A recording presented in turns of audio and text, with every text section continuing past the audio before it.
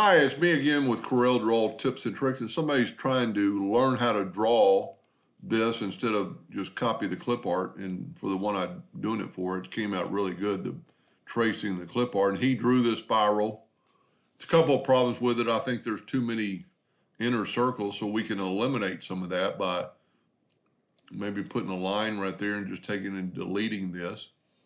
And whenever you start something like this, I've always found it's easier to go to Windows and Dockers and Properties and find out how long. So that curve is 11 inches long. So when you do something like that, you want your blend to be basically 11 inches long. And if you see right there, it's 11 and a half, so we're going to make it 11. And then this is a blend. He blended it from a small one to a big one. Now I had to manipulate this, and I'm gonna do it first, and I'm gonna show you what the problem was. I'm gonna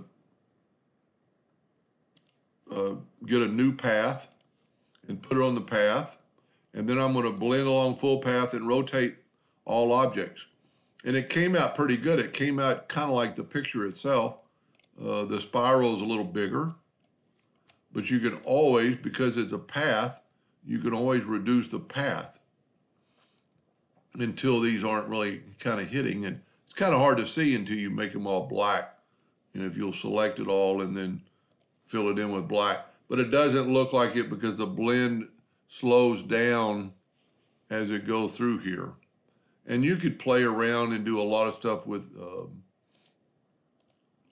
acceleration and everything like that. But what I found when I first got it from him, that if you take your shape tool, this was pointing in the other direction.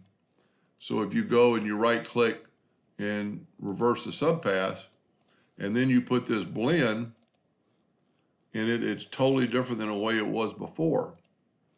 And then we'll go blend and rotate along full path and rotate object. The shapes are going to the inside instead of the outside. They do, and there's several ways, you could look at this, you could mirror it and then try blending it. So it's not a particular one way that it fits on there better than the other, except for the way I had it. And as you can see now, it started off with little ones, and that had to do with the direction of the subpath. But we'll back up to that best one.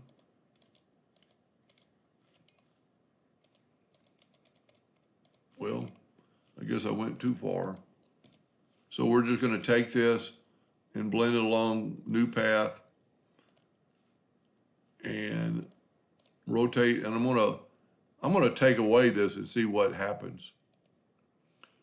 And it didn't really change. So I'm not happy with this inner part of the circle where they start blending faster than the other. So I'm going to try something in the next video that might solve that problem. So stay tuned for part 2. Hope that helped a little bit. Thank you for watching.